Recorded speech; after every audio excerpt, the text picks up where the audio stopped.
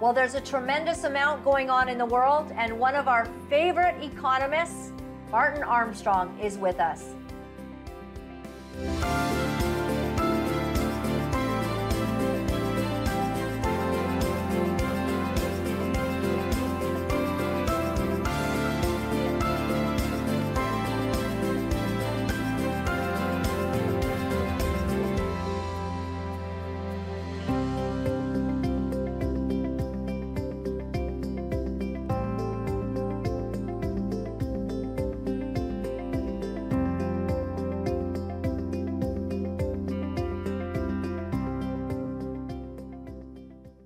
Well, hello from beautiful British Columbia. It's sort of a gray, hazy day out there, but we're not gray in our hearts. We're pretty excited. Lots of good things are happening in the world.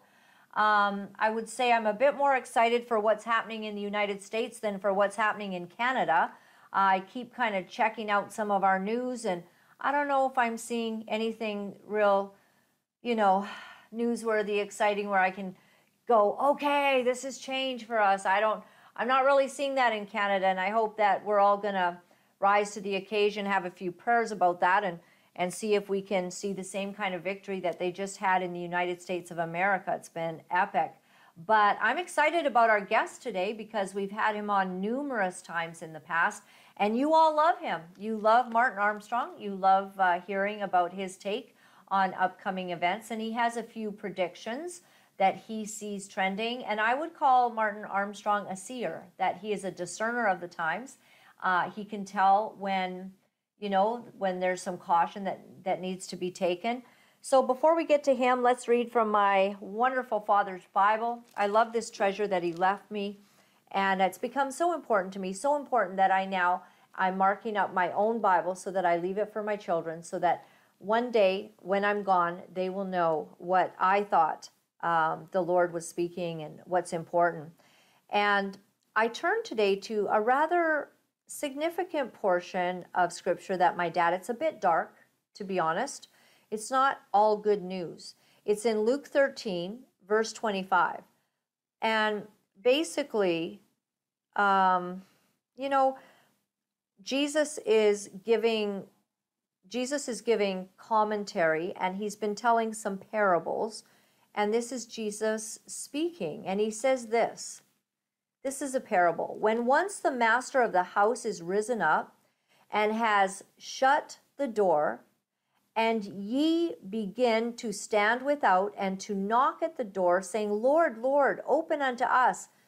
And he shall answer and say unto you, I know you not, whence ye are. Very old English. Isn't that precious? So I hope you get the gist. He's saying, I don't know who you are. The master of the house is saying, I hear you knocking, but I don't know you. And then shall you begin to say, we have eaten and drunk in your presence, and thou hast taught in our streets. But he, the master of the house, shall say, I tell you, I know you not, whence ye are. Depart from me, all ye workers of iniquity. And I'm wondering if one day we're going to be just a little bit surprised at who isn't one of the ones who made it and who is.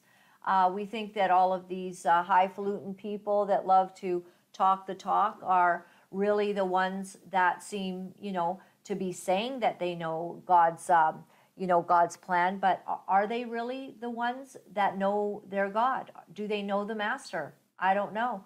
And I think we might get to heaven one day and look around and go, well, where's so-and-so? The big world-renowned person. All right, I won't even name them, and I won't call them by any sort of ministerial, titles that they might wear. I'm just going to say we might be surprised at who's there and who's not, because these people clearly in the Word thought that God would know them because they ate and they were there with him, and they felt that they were doing things for God, and yet he says, you were workers of iniquity. I think that's terrifying. And I pray that I'm never deemed to be a worker of iniquity, but actually someone who tells the truth. And we actually believe here on the show that, I won't bring people on that I don't think aren't telling the truth and aren't bringing us something that is powerful. And my guest today, Martin Armstrong, as I said, I believe that he sees things. He sees trends, and he's able to accurately predict things. Like, listen to this. So he's one of the most famous economic forecasters alive. He's famous or infamous for having predicted the October 1987 Black Monday crash to the very day. He also called the Nikkei stock, am I saying that right, JT? Market collapse. So this stock market collapse in 1989 and the Russian financial collapse in 1998. He relies on complex mathematical and historical models rather than economic theory, but he is strongly anti-state and anti-central bank. And we've talked with him plenty of times regarding gold and silver and the good of making your investments be in the right place. Martin, thank you for waiting there in the background, and we're so happy to have you. Thank you for being someone who is willing to tell the truth, and I'm sure that there are prices to be paid for that as you tell the world what's going on.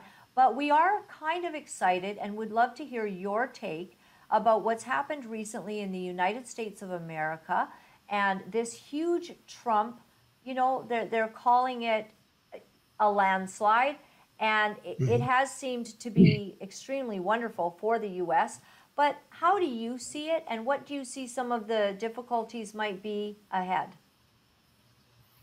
Well, actually, our computer forecast this against everybody else. I mean, it's been quite phenomenal. I mean, it had forecast that Trump would beat Hillary.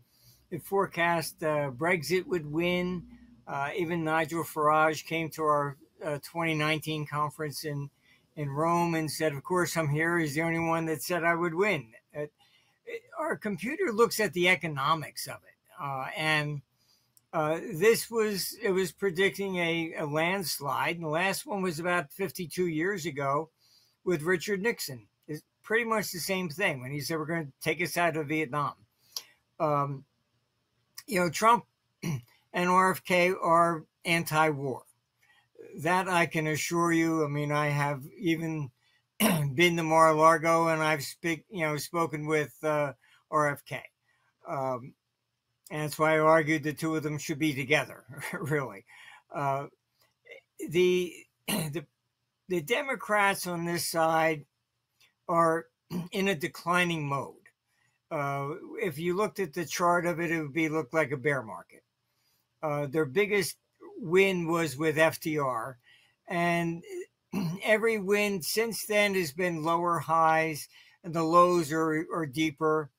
And actually, the computer is projecting that the Democratic Party will probably split, and they just went really way too far on this whole woke agenda. It's against the common sense of you know, most people, really, and I don't think they really got that. But what we're looking at going forward here is that there is going to be big resistance. You know, just even 2 weeks before, Chuck Schumer and the Democrats, they were saying they were going to have a landslide.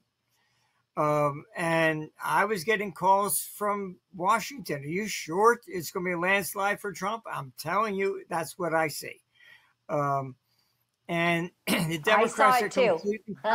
I just want to say, I felt it. I saw it. I saw all those people gathering all the time. And even though the polls were saying whatever, you know, I really felt that in my spirit. And I'm so glad that you kind of, you know, that you understood that. It's just a change. It's a turning point for America in some ways. Yes, it's not going to be easy. Just as you see right now, you had what we call the neocons. These are people that just always want war. And they've been advocating war ever since World War II. They haven't won a single one. I mean, even Robert McNamara, you can look on YouTube, before he died, he apologized. He said that, you know, he is the one that took us into Vietnam. and he said, we were wrong. We thought Russia was involved. It was just a civil war. That's very nice, but 58,000 Americans died, and how many, well over 1 million Vietnamese died because they were wrong. Weapons of mass destruction didn't exist. It's always the same thing with these people, and it's hard to fathom. But they, you just had them, take it to Biden. He's really, him and Camilla, the real problem with them is that they're just pushovers. They do whatever they're told. And we've had basically 4 years where he said, no, Ukraine can't use long-range missiles. And all of a sudden he says, well, now you can. And, this is serious. I mean, Zelensky is, I've had 2 employees in Ukraine, one from Kiev and one from Donetsk. They refuse to talk to each other. You're dealing with pure hatred there. It's ethnic hatred that's not going to be, solved. It's the same thing in the Middle East. This isn't really, neither one of them are really a war over territory. It's an ethnic war. I mean, as simple as that. They just hate each other. And, Yugoslavia, when it broke up, they were all fighting. And, what was the solution? They created different ethnic states. That was it. All right. That's what should have been done with Ukraine. The propaganda we hear from the West is, oh, Russia's the aggressor, blah, blah, blah. Well, the West also agreed that the Russians in the Donbass were attacked. There was a massacre of them. And out came the Minsk agreement that they were supposed to separate and be allowed to vote. And, the Chancellor of Germany, Merkel, agreed to it, and everybody. And then they didn't honor it. And she actually, I don't know if she had too much to drink or what, but she actually admitted to the press that they negotiated in bad faith. They were just, allowing Ukraine to build an army, and bought time to attack Russia. I mean, this has been going on for a long time. Right. It's just ethnic. Do you see a change then? Because it seems that the Republican Party is now being framed. It's like things have kind of switched upside down a little bit. The Dems were always, calling the Republicans the war mongers, but that is definitely not the case now. It seems that, as you say, Trump and RFK, they want peace. They don't want any young American, men to be paying the price for wars that are not our business. So in essence, this is a very good turn. But as you say, they're not going to make it easy. What are some of the challenges you think that Trump's going to face? What about economically? What do you forecast coming up for 2025? We're still looking at a recession really going into 2028. It's not going to be, all roses and an economic boom. The Democrats are protesting. There are groups that are forming, to prevent anything that Trump does. And I can tell you, when Biden entered office, whatever Trump did, they just reversed. The very first day he opened the border. I'm in Florida, and I can tell you that, I went to dinner at Mar-a-Lago, and that was the first time I would say any head of state actually impressed me. Trump said that he wanted to take the troops out of Afghanistan. He said he was tired of writing letters to their parents. Your son died for what? He said, what are we doing there? They've been fighting over borders for 1,000 years. What difference are we going to make? And that's when he actually impressed me. And he set up a team here in Tampa to figure out how to exit from Afghanistan. All right. They were working everything out. Biden comes in the office. Oh, because Trump did it, fire them all. And just walked out. Left, billions of dollars of equipment there that now they use against us. whatever Trump did, they just had to reverse. And I'm afraid there's no common sense to any of this. It's just whatever he did, we have to oppose, regardless if it's good, bad, or indifferent. And that look, has been the trend. Yeah. This is the problem in all countries, yours as well. All right. That democracy is supposed to be that you're running for the country. All right. It's not when one side gets in, it's now our turn to punish the other side. It's just wrong. I mean, this is how countries fall.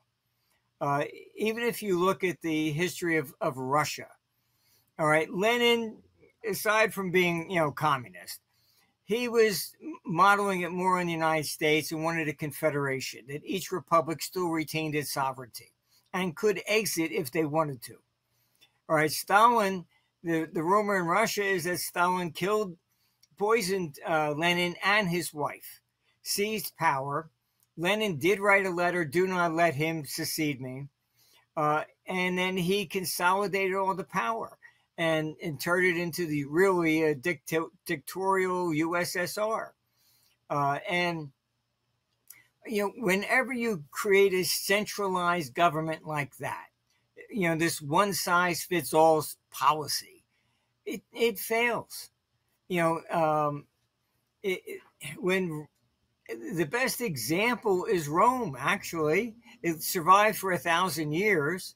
It was freedom of religion, and they didn't get into the socialistic idea. They let each place, retain its they weren't, people said, oh, they were all pagans, all the hundreds of gods. That's not exactly true. What it is that they allowed each place to keep their gods.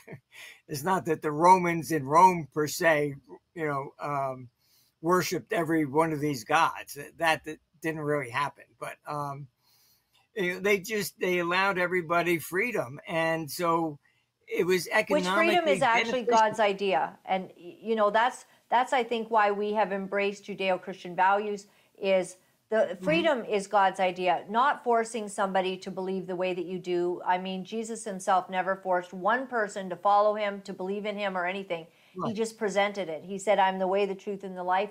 And if you come to me, I'll give you water that you'll never thirst again. But so countries that embrace this, you would think that that's sort of the wonderful thing, that they would actually, have growth. But there's always those that are fighting that. For some reason, there's always those ones that want power and control. Yes. I mean, like Rome started to decline because as the barbarians came in, they blamed the Christians. Oh, well, the gods are mad at us because they won't, and that's where the later 3rd century Christian persecutions came in.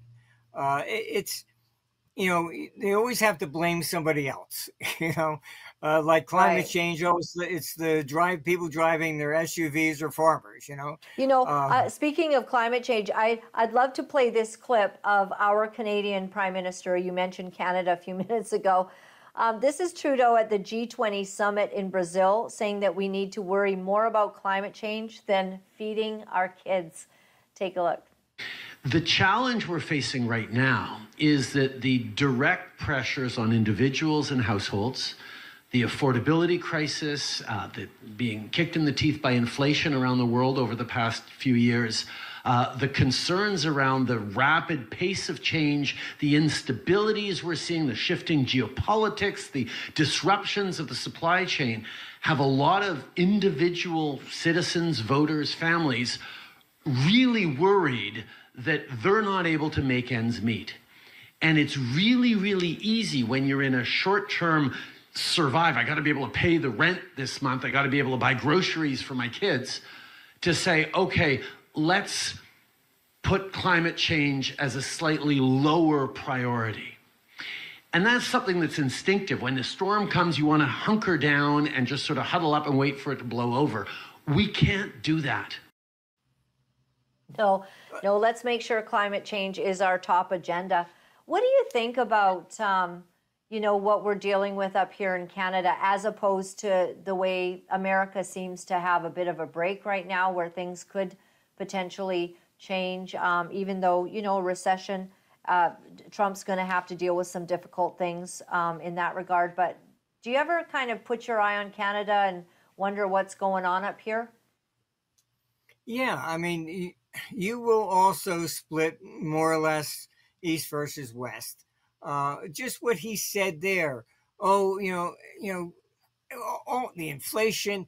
Inflation started because they put sanctions on Russia. All right, that drove energy prices up. The supply chain, they caused it with the lockdowns and COVID. I mean, these are not things that would have happened if government had, just simply stayed out of the mix. But look, I have said before, I had information, and I warned clients that even Klaus Schwab was telling people 2 months in advance that a virus was coming.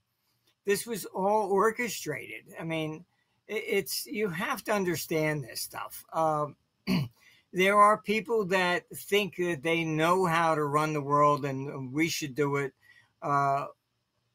And this is what this is all about. It's the same thing in the Middle East, where you do have a lot of people deliberately trying to create, Armageddon. It's and from all sides. Yeah, you called it trying to create biblical prophecies, like to bring about these biblical prophecies. You think there's some people in the world that are kind of hell bent on bringing about the end?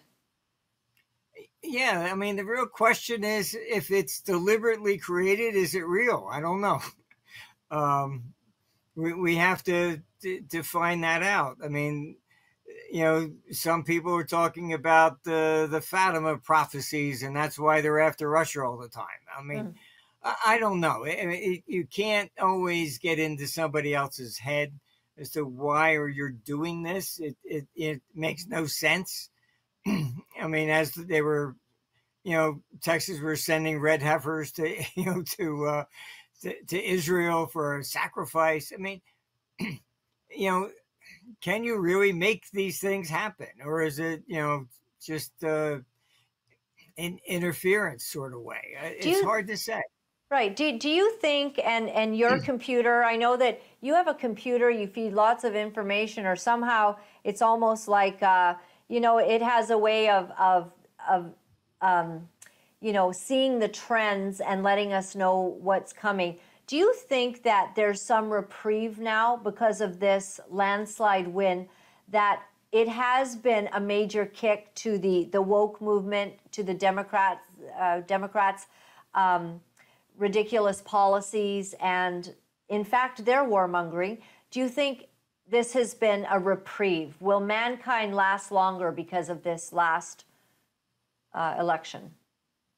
I'm not sure if it will last longer. I mean, because this all kind of comes to a head by 2032, and what the computer's projecting is this form of government that we have with republics.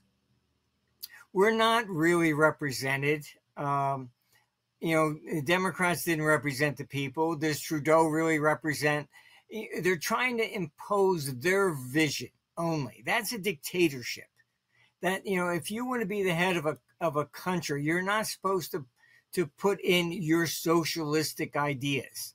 So what, we get somebody that becomes Muslim, and then everybody has to become Muslim in the country? I mean, you can't do this sort of thing.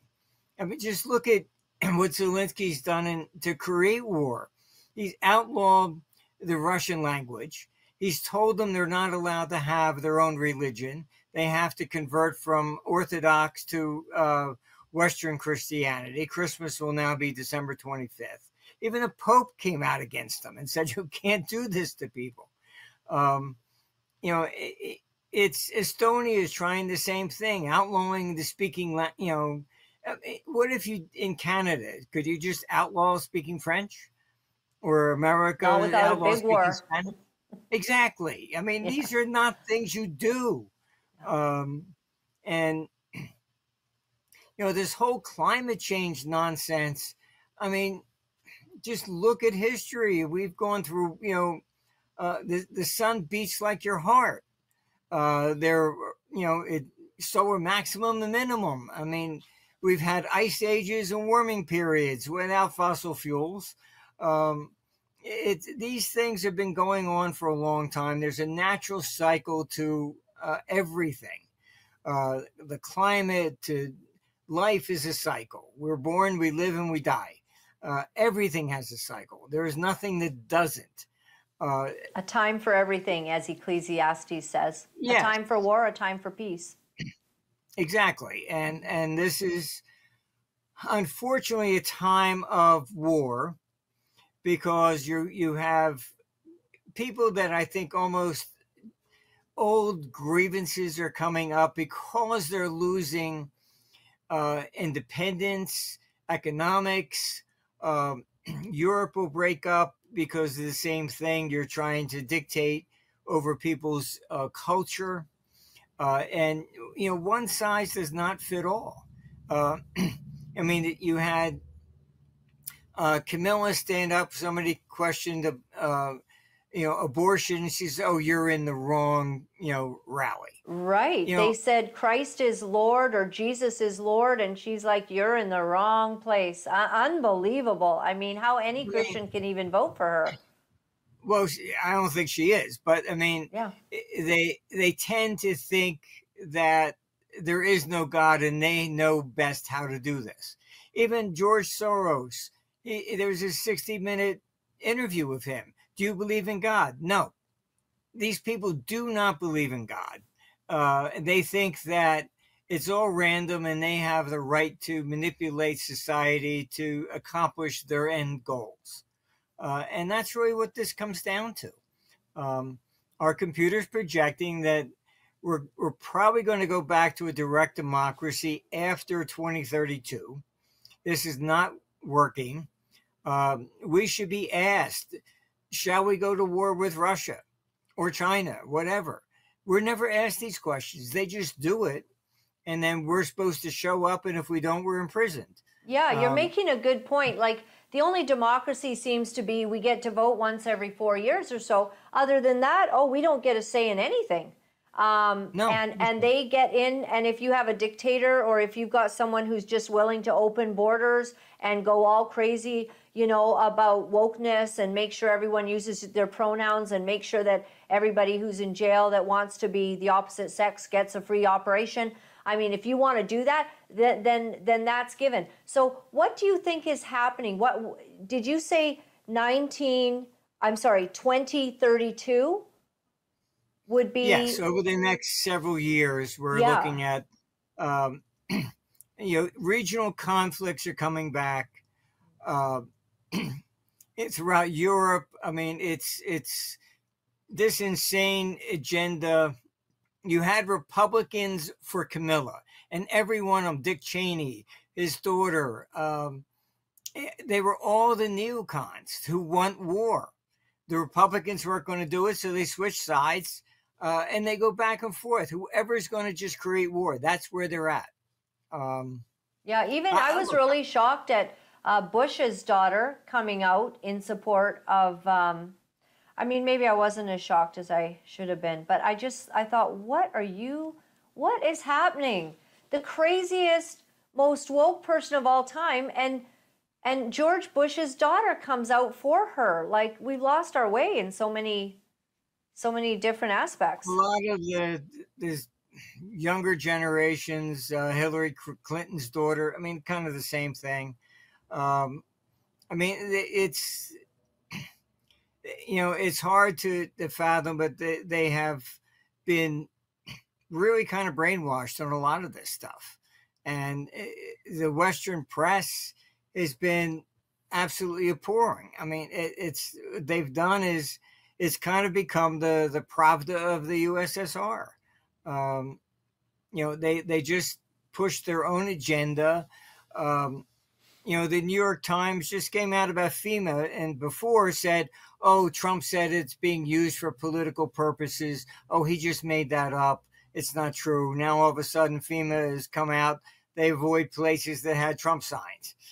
And that is like so scandalous. I mean, do you think there's going to be consequences to FEMA for this coming out? Yes.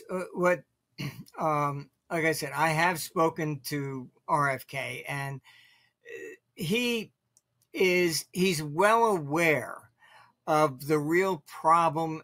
Even the Wall Street Journal back in 2010 put it on the front page. They call it the revolving door. How do these pharmaceutical companies, banks, etc., deal? They never get charged with anything. It's because they hire the very people that are supposed to be regulating them and supervising them.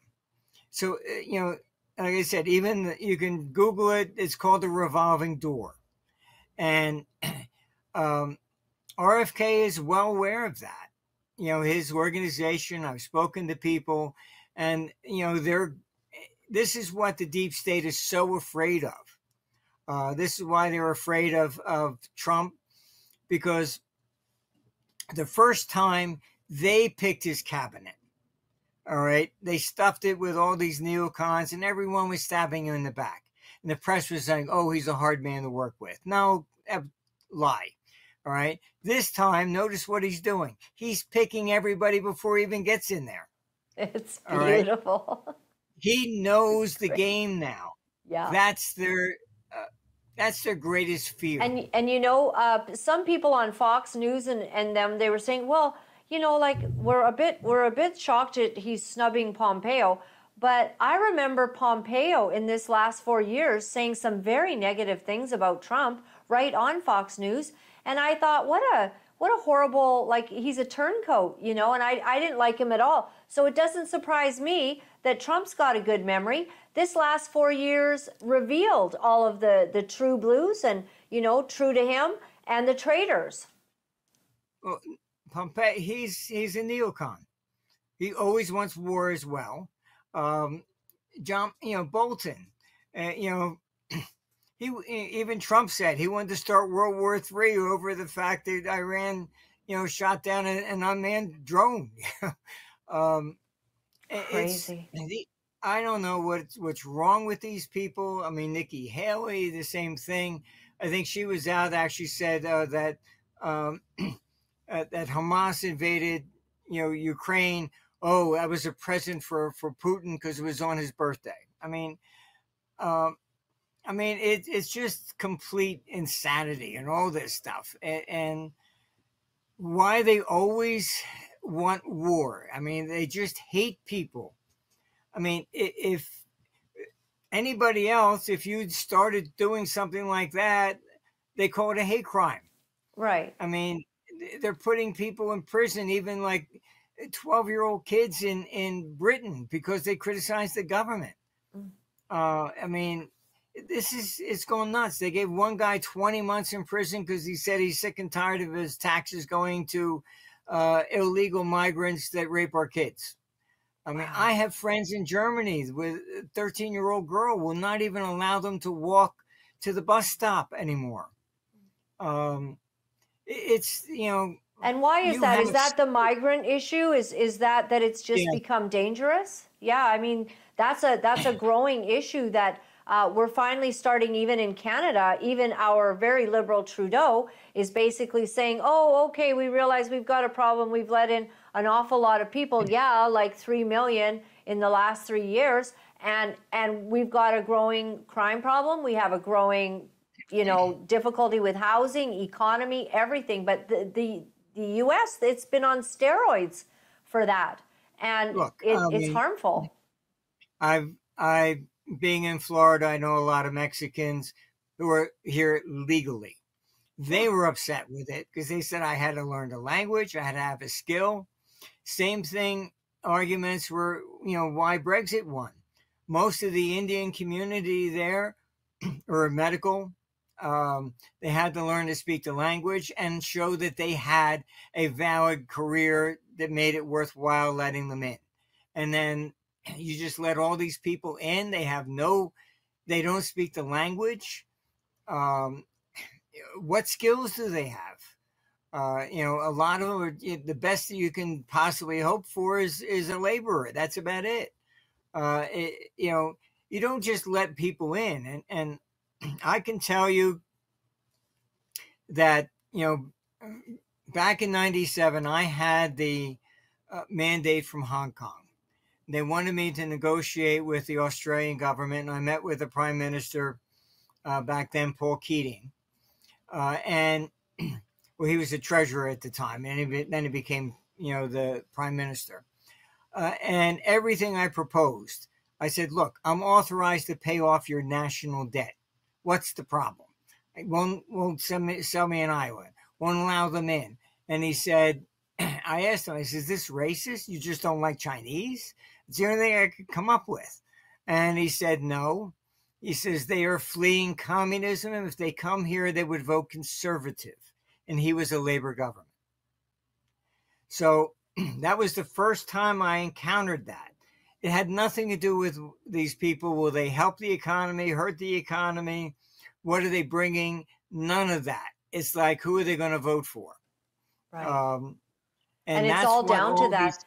And I wonder if the Democrats have maybe not understood, because I remember speaking on this 2 years ago. I'm like, but all these people that are coming from other parts of the world, they don't believe in transgenderism. They don't want their children to be taught this gender fluid nonsense. They actually don't ascribe to the values of the people that are bringing them in, hoping that they're going to stay Democrat. And it's an interesting twist in everything. Yeah, it's in Europe. It's a bit worse because most of them were Muslim, and they have a different religion and a different culture. Yes, and that's a growing concern, and I'd love you to weigh in on that, because here in Canada, we're seeing unprecedented anti-Semitism. They are burning the Canadian flag, and they're saying, now they're not just saying, long live Hamas, they're saying death to Canada, and Hamas is coming. And I think that's very alarming for our Canadian country. Yeah, look, you can't. What's the purpose of allowing them in? Everybody that came from Europe to North America, back in the 19th century, came here for an opportunity. They didn't get, free welfare and everything else. You came here and, as I told the EU, I said it was what made America great was discrimination. They said, oh, how could you say that? I said, because it was fair. Whoever was last off the boat, didn't get a job until they spoke English. That was basically it. Yeah. Once they did, then fine. Then the next generation all merged. So you ask somebody, what are you? You say, oh, I'm half Irish, half German, whatever. You don't see that in Europe. Yeah. Of course, there's some exceptions, but not much. Sure. One of the leaders of the People's Party here in Canada, he advocated, he said, if we're bringing people in, the Yazidis, the people that are persecuted for their Christianity, when you have a country like North America founded on Christian values, the former leaders, and whether we just embrace freedom now and all of that, what we do love about Christianity was the freedom. What we do love is that we're not conquerors. If anything, we lay down. Jesus said, turn the cheek, and maybe we're guilty of that too much, because there is some plausible parts of Scripture that would say when it's time to fight, Jesus even said, I did not come for peace, but came to bring a sword. Well, what did he mean by that? When Peter lopped off somebody's ear when they were trying to take Jesus to be crucified, Jesus turned around and said, no, like, you will die by the sword if you do that. And he put the ear back on the soldier's head. And that must have been quite a day for the soldier, I'd have to say. I'd like to hear his words on that one day. But the thing is that we have a country that embraces freedom, but we should have the choice of who comes in, and that they would maybe have, we have lots of Christians being persecuted across the world. Bring them all in. They'd probably work hard. They'd embrace Christian values, and it wouldn't be bringing a completely separate ideology of honoring Hamas and Hezbollah on our own land. And look, in Sweden, they posted signs, Shira law here. You're not assimilating. Okay, why are you going there? Just for money? That's it? But you want to keep your own culture? I mean, people came here to get away from everything that was in Europe. It was an interesting documentary on FDR, and he went to Boston trying to argue to get into World War II, and they were all mostly Irish there, and they said, you got to be kidding. We should go over there and defend Britain after what they did to us? No way. So that's why America was always isolationist until Pearl Harbor. I mean, we would not get into these wars, and they always needed some excuse to get to join the fray. But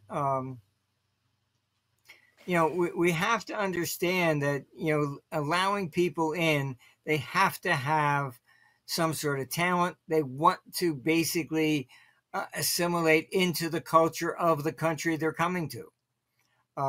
If 100%. If they're just trying to bring what they have over here, then why go back?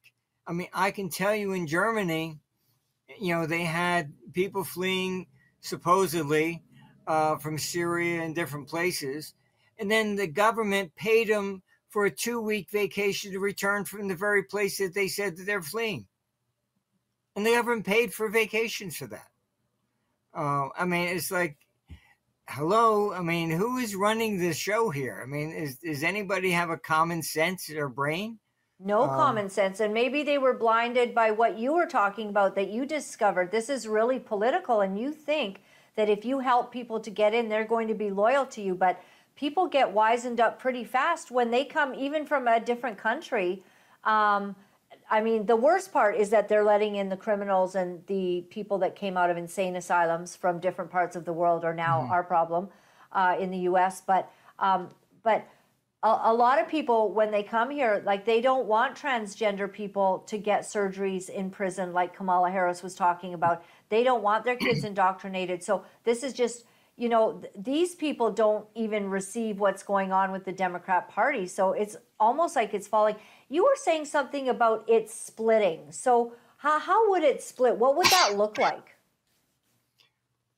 In the United States, you'll see probably a split up to about 3 different sections, most likely: Northeast, West Coast, the South in the middle, Bible Belt. They're just simply different cultures. And what California wants is offensive to the Bible Belt. I mean, and then you can say, well, you can't have your religion, you have to adopt ours, which is not. I mean, it's Canada strange. will It's strange that California has done that. I saw that. I'm so sorry to interrupt you. We just have a time delay here, but I'm seeing that people like Donald Trump is saying that we need to make America pray again. That was one of his things that I just saw. He wants to bring the Bible back. He wants people to celebrate Christianity, and he's making no bones about it. This is something that's really new. And so there is a movement to bring prayer back to school again, because we were founded on that. And I guess I would say, like, prayer has not harmed anyone, even if you're an atheist. Like, it's not a bad thing if there's a bit of faith in your kid's life, or even if you're of a different culture. But let's understand that Muslims, they are radical. They believe in the power of prayer. And it's sad when they become so, given to their religious faith that it puts us to shame because we won't stand up for anything. And I don't appreciate that at all.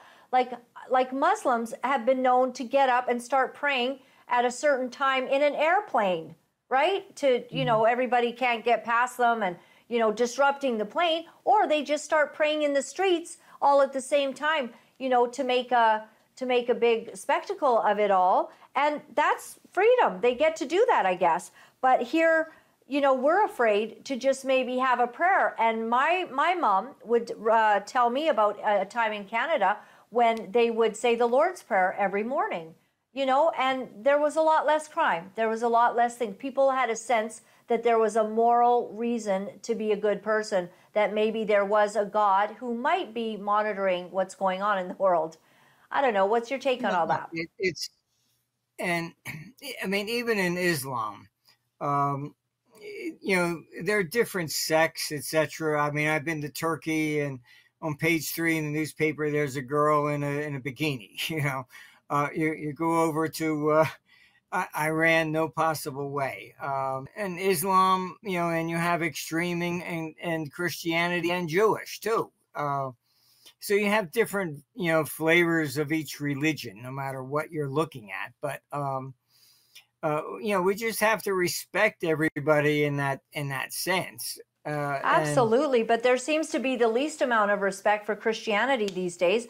I really loved, though, that the other night at where they do the big WEF and Trump ended up there, that there was this gentleman that just gave all glory. People are starting to be very courageous about expressing their faith in a very brief way. I honor the Lord Jesus Christ, he said in his life, in front of Madison Square Garden. This is a wonderful thing, and it's a free country, and people should be able to express their faith as they see it. But Christians are also the ones under the Democrats, that these parents that showed up at schools to contest that this pornographic LGBTQ nonsense was being put in front of their children, that they weaponized, I don't know, it was the FBI that was going after them and calling them domestic terrorists. Like, we've seen some pretty horrible days in the U.S. Yes, this is the problem. You get into, look, John Stuart Mill wrote a book on liberty. Read it. He even said in there, we have yet to free ourselves from the stain of legal persecution. The king used the law to persecute people, just as Biden was using it against Trump. And, the reason, in part, that the Democrats are so befuddled, they thought everything they did to Trump, who would vote for a felon? And that was just what, it didn't matter if it's legitimate or not. I mean, it's just crazy. You had a judge in New York said, oh, well, it's fraud. You valued your Mar-a-Lago. I think it's only worth $18 million. Well, I'd buy it for $18 million, I think I could flip it and double my money, but it's, this is just what's going on. They have used it. They've used the law against Trump in particular. And I think that has backfired more than anything, because you have people beginning to realize that this is just out of control at this point. It's, and what do you think about this Matt Gaetz appointment? He sure is tough, and he asks good questions, and he's been quite a drill sergeant for what's right. But it's been a pretty interesting, sort of controversial appointment right now. I like him. I like how tough he is. I'm hoping there's nothing that they're going to, bring up on him. Look, he is going after politicians who bought stocks 2 days before, the Ukrainian invasion. Look, everybody knew. My computer, that's how I learned how the computer was able to forecast war. It was looking at capital flows. We had a client in Lebanon, and they had called and asked if we could create a model in the Lebanese pound. I said, sure. We put it into the computer, and I thought there was something wrong with the data. I said, look, it says your country's going to fall apart in 8 days. I don't understand it's got to be something wrong. And very quietly, they said, well, what currency does it recommend? I said, Swiss franc. And we had another client from Saudi Arabia call and said, gee, what do you think gold's going to do? Iraq's going to start attacking shipping in the Gulf tomorrow. I said, you tell me a war's going to start? Yeah.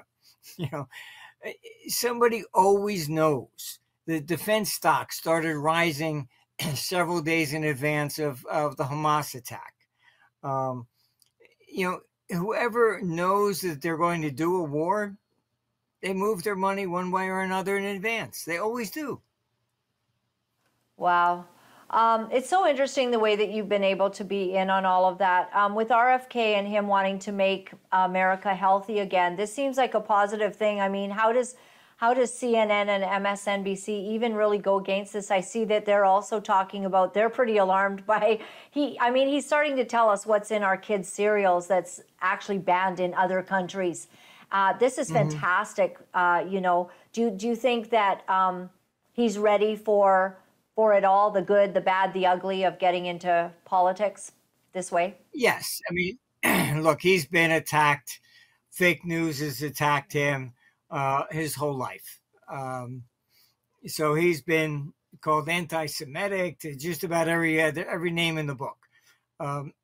He does have a thick skin, and he's going to give it a good shot, and he knows the game. His Children's Defense Fund has been fighting the agencies for a long time. The problem, the reason I suggested that he should join Trump was I knew back in 2016 Trump offered him a commission on vaccines to start it. What happened? Pfizer and the rest of them, they started threatening to withdraw money from everybody else unless that thing was shut down. It was shut down about 3 months before the COVID vaccine. Look, so I know a lot of the background. So I knew the two of them met in Trump Tower back then. I knew what happened from other sources. And that's why I told him, look, I mean, go with Trump, please. At least the two of you are anti-war. And that's really what made the deal. I mean, he understood that. But I also knew that Trump was well aware of the deep state. And that's the problem. People are now going to see just how deep the deep state really is. Yes. I got to ask Trump that question. I was happened to be in a smaller room with him about 2 years ago, I'm going to say now. And I had to pay to get there. I wasn't a friend or anything. And I said to him, sir, the deep state, like you said, that you'd clean the swamp. And he looked and he had just such a sad, deep, but profound look on his face. And he says, yes, that swamp, much deeper than we thought it was. He says, we'll go after it next time.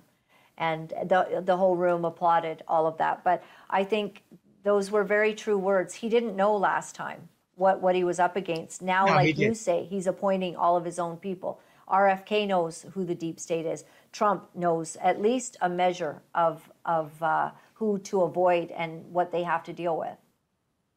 Well, I can tell you because I used to be part of the vetting process for people who wanted to be president. They would send me in and I would meet with them, back in the days from Ross Perot and the governor of Oklahoma and all that. And it was back then it was more or less, what do you think? Are they smart enough? Can they handle it? Then I was asked to go meet with Bush Jr. I said, yeah, okay, fine. And they said, oh, this one's different. I said, what's different? They said, oh, no, he's really stupid. I said, excuse me? And I said, why would you make somebody stupid president? And they said, well, he's got the name so we can win. They then picked his cabinet. They picked Dick Cheney. They picked everybody. I was asked if I would take the chief economic advisor. I said, no, I'm not going to give up my company for this. And look, I mean, you don't see Bush Jr. out giving a lot of speeches. Obama, you do. All right. Not Bush Jr. They picked that cabinet. I was there. I knew how this works. All right. That's why Trump is doing it now before he even gets to Washington. He understands the game. As I've said, it exists. And I've warned them about it. And he's now picking all his own people ahead of time. What I find interesting is even Joe Rogan recently commented on his loss of respect for Obama. And I couldn't believe the mistakes Obama was making, like he was chastising the African American men for, you're misogynist, you're not voting for Kamala. Like, I feel like Obama in general has brought his, cachet way down after his behavior, and even his wife's. Yes. Look, this is all about just politics. That's it. They have no respect for the people below. They really do not. Obama was basically sending up his people to interfere in your elections, to make sure Trudeau won. I mean, I've been in London when Carville was sent over by Clinton to help, basically Tony Blair win. They're always interfering in elections globally to push this same agenda. And the audacity of like blaming, Putin interfered, look, Russia doesn't interfere in everybody's elections as the left does here. In every country that I've been to, they're there. Yeah, I agree. And I just, I hope that we can just see the end of people interfering, for their own agendas, especially stupid agendas. I hope that does end and that we see this common sense put back. Before we let you go, you did mention that you thought the recession was going to be around. Can you give people your best advice for how to navigate economically the next few years?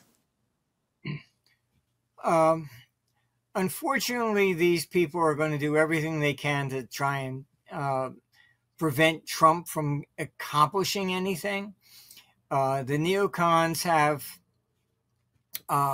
NATO in their back pocket. I mean, that's really become a retirement home for neocons, and they're pushing for war over there. NATO was even out trying to raise $100 billion. To keep the war against Russia going if Trump came to power. They just want war. That's it. They think that, look, Zelensky's not defending the Donbass. He invades Russia. Why? Because they've been trying to get Russia to attack anything in NATO so they can call him the aggressor. I mean, it's absurd. But, now, okay, fine, give long-range missiles. Destroy Moscow if you can. That will force him out. This is, look, Zelensky is our Hezbollah, basically, right? Hezbollah is the proxy for Iran. Zelensky's just a proxy for us. That's it. There was a peace deal, and, he's had the audacity, I invaded Russia to force him into a peace deal. They had a peace deal. Boris Johnson from Britain hopped on the plane, said, you're not allowed to have peace, and killed it. Over 1 million Ukrainians are now dead since then. I mean, this is all propaganda. Whatever they say is a lie. This is it. You can also look on Face the Nation. You can Google that up. Lindsey Graham, another neocon, basically came out and he told the truth for once. He said, there's $10 to $12 trillion in natural resources under Crimea. It's a gas field. We can't allow Russia and China to get that. So I thought this was supposed to be about democracy and everything, It's it's about assets all the time. He said that back. Right on Face the Nation. Wow. Maybe he would think later, maybe he shouldn't have said that. Totally revealed his hand. Look, this is what they do all the time. Dick Cheney, endorsed Camilla. Why? For war. He's the one that took us into Iraq. I mean, I don't get these people. They just always want war. Yeah. That's it. They were never on the battlefield. They don't care how many people die. They really don't care. I mean, you just had Zelensky sending in, and bombing an apartment building, killing even children. They're not. It's not a military target. And this is what I guess got. Always. That's right. And Trump basically was saying this, about was it Liz Cheney? He was saying, well, like, let's line her up in front of bullets or whatever and see how see if she's so willing to, go to war or send our sons to war, our sons and daughters to war. He was making that point that these people don't seem to understand this. This is very personal. We lose our family. They don't care. It's so true what you're saying. So true. They really don't care. Yeah. As you know, I've dealt with many governments. Trump saying he was upset by sending letters because he has to send a letter to every soldier that dies to their family. And he's the only one that ever took that personal. Everybody else, it's like collateral damage.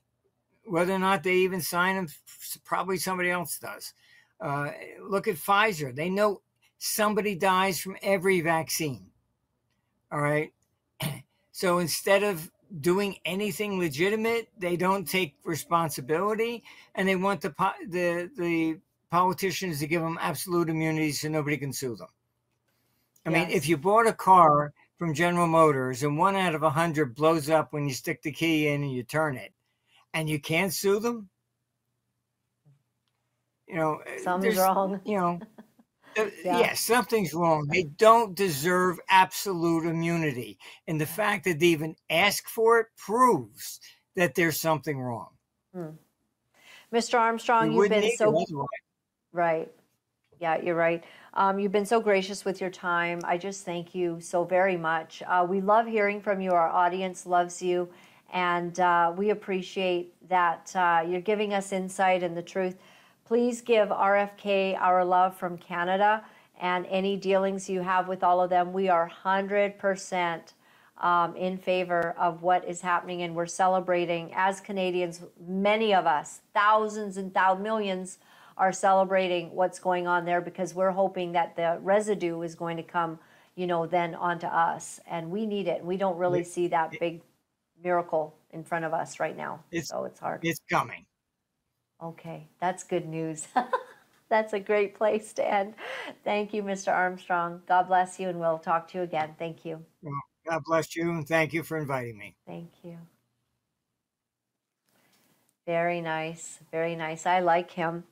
It's always interesting to talk around all of the topics that are going on. I want to play you just this clip, Rep. Nancy Mace saying why she will not share a bathroom with newly elected Congressperson McBride inside the Capitol. Take a look. That being a feminist makes me an extremist. I'm totally here for it. Is this effort in response to Congresswoman McBride's coming to Congress? Yes, and absolutely, and then some. I'm not going to stand for a man, if someone with a penis is in the women's locker room, that's not okay. And I'm a victim of abuse myself. I'm a rape survivor. I have PTSD from the abuse I've suffered at the hands of a man. And I know how vulnerable women and girls are in private spaces. So I'm absolutely 100% going to stand in the way of any man who wants to be in a women's restroom, in our locker rooms, in our changing rooms. I will be there fighting you every step of the way. Wow. Interesting days. And I love her courage to just speak the truth. I don't want myself, my daughter, my loved ones to be in a bathroom with a dude who, seems to think that he's somehow a female because he can just proclaim that. It's a crazy time that we're living in. But I see change. And, when AOC is taking her pronouns down, lots of people across the country taking their pronouns down. Everybody's getting a little bit wiser about all of this stuff. And it's not wiser. They always knew it was dumb. But they're getting more courageous to be able to speak out. And I knew this day would come. I'm glad to see it coming. We still have a lot of work to do here in Canada because they're still running all over us with nonsense, with boys being in girls' sports and going in our bathrooms and, just these laws. If you basically say anything against this at your job, in Canada, if you spoke like this lady at a job where you're at, where you've got some guy saying he's a woman and going into the women's bathroom, you're the one who would get fired, not him. No. Well, we have a lot of work to do, but I think that it'll get done as we are courageous. Let's look at Good Morning America report that explains how they are modifying the weather. This is fascinating. There are currently 42 cloud seeding projects across the American West, like this one in Utah, where they take planes like this with flares attached. They fly right into the storm and send microscopic particles into the cloud. Particles that act like magnets for water droplets, bonding together until they are heavy enough to fall to the ground as rain or snow.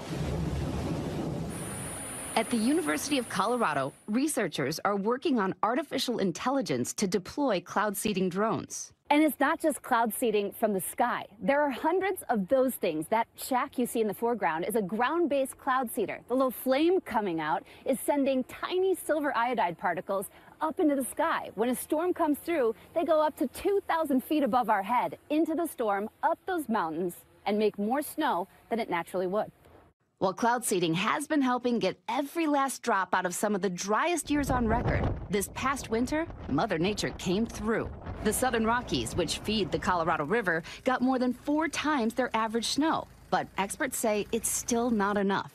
As much as cloud seeding is a boost or a help, it's not a solution. The main solution is conservation. Wow, isn't that amazing? What they are doing. And we know that they've been doing it all over. I'll never forget years and years ago, I think 2019, when someone was explaining in Alberta all of the changes in the, they'd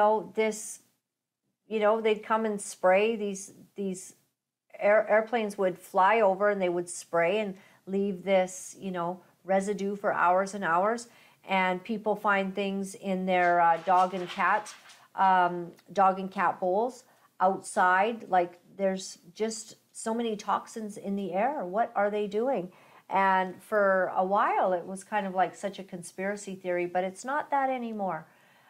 People know what's happening. There are laws even in between the US and Canada about how close to the borders they can do their weather modification. So this is a real thing. This is really happening. And mankind is changing. So some very strange things going on. One more, and this is about the explanation on the absurdity of having large electric trucks. Take a look.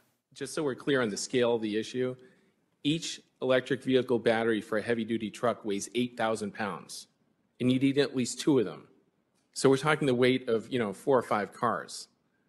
And my friends and peers in the industry nationwide who have tried to make efforts to put in, say, hey, I'm going to convert a dozen forklifts to electric, or I want to tee up a facility for 30 electric trucks. There's no power. The utilities come back, the cities come back and say, is this some kind of joke? One friend tried to put in Illinois a facility, tee it up for 30 trucks electrification. The city came back and said, this is some kind of joke. You're asking for more draw than the entire city requires. And just to give you an idea, 30, 50 trucks, that's like a 5-6 megawatt application. The factory that makes the trucks is a 2 megawatt factory. Well, I'm glad that they're going to have to figure it out because it makes no sense to me. But who am I? All right, so if any of you would like to get some silver and gold, Mr. Armstrong, one of the things that he has supported over the years is gold and silver. We highly recommend you understand that there's a fiat cash problem, and I'm sure that there's going to be some remedies coming from the United States on certain things, but we just cannot trust what they are doing. So get some silver and gold on a day when your cash suddenly becomes worthless, like monopoly money. Silver and gold will not be the problem, okay? Fiat currency will be, but silver and gold would have been a safe place to have put your funds. All right, for ivermectin or hydroxychloroquine, if you would like your own stash, please make sure that you contact Mia at sozohealth@proton.me. mia@sozohealth@proton.me. We also want to continue to advocate for getting some Laetrile or vitamin B17 into your system. Has had tremendous results helping people with all of these things that we're now facing with cancers and whatnot. So make sure that you go to RNC store and also see our interview with John Richardson on this whole issue. And that is, of course, and anything that you don't catch, it's always stored on Rumble. And my dog's having a little coughing fit, so I'm just going to try not to look at her so she just doesn't think she's getting attention, you know. So funny how they are. Oh, my goodness. All right. So, it's been a day, hasn't it? I really appreciate Mr. Armstrong for some of the things that he has enlightened us on over the years. He has been extremely correct on judging what would happen in the future and how he was able to predict market collapses at certain times. He really follows things, and he seems to have a certain gifting from God, I would say, on those kind of things. So I want to thank very much all of you who support what we do. You send wonderful letters. You send kind notes about the different shows that you've watched. We honestly don't have words adequate enough to thank you, because without you, we just couldn't do it. It's you and us together to reap a harvest. Our website is Laura-Lynn.tv, and you can see right there's a donate button, and you can donate anonymously. You can donate one time only, or you can become a monthly partner. And if you become a monthly partner, we would love if you can do $50 or more. We're going to send you my book, and we're going to send you this beautiful little necklace. It's absolutely lovely, and it has a cross. And you know that I love to wear crosses because I think it represents my Lord and Savior, and it lets people know what I believe, and I like that. So if you're able to help us one time, become a monthly partner, or an anonymous donation, it's wonderful. You can also e-transfer us at llttlive@pm.me or lauralynlive@gmail.com. Some people like that one better. I don't know. It's easier. lauralynlive@gmail.com. 1-800-437-4356. That's where you can also get a hold of us. And we have a P.O. Box number for those of you who like snail mail.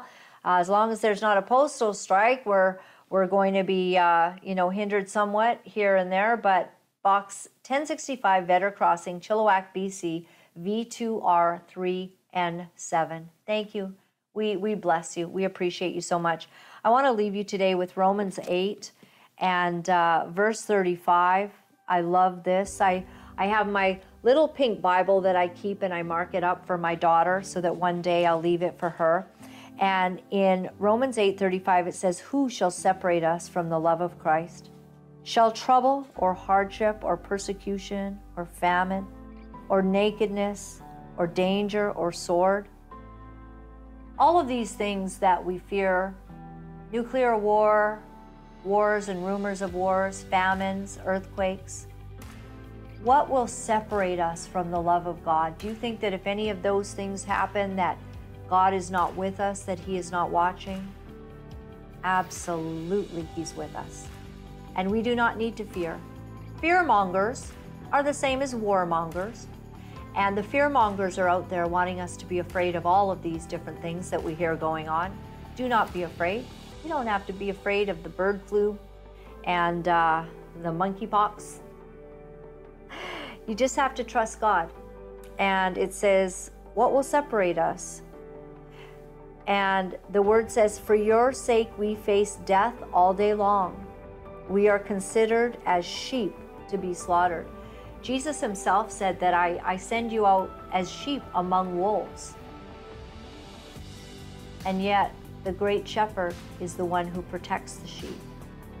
So we don't have to worry about those wolves out there who have ill-gotten agendas against us.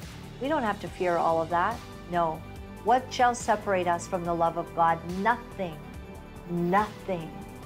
You are His. He is yours. He will walk you through the valley of the shadow of death. He will also be with you on the mountaintops when it looks a whole lot better.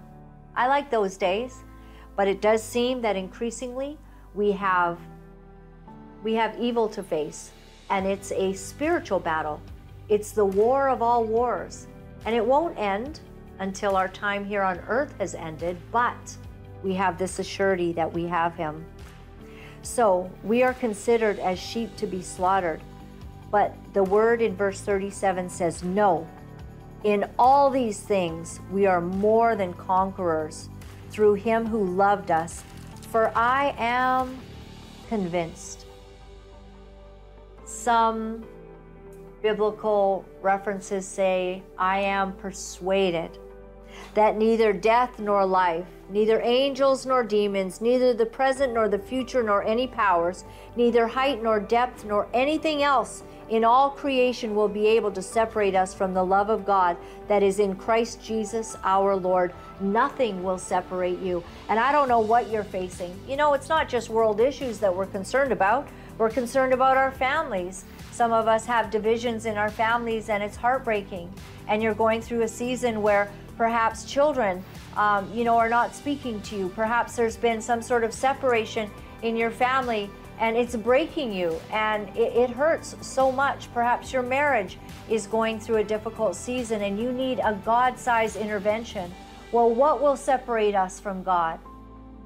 Will any of these divisions, will any of these pains and earthly trials separate us from God? No.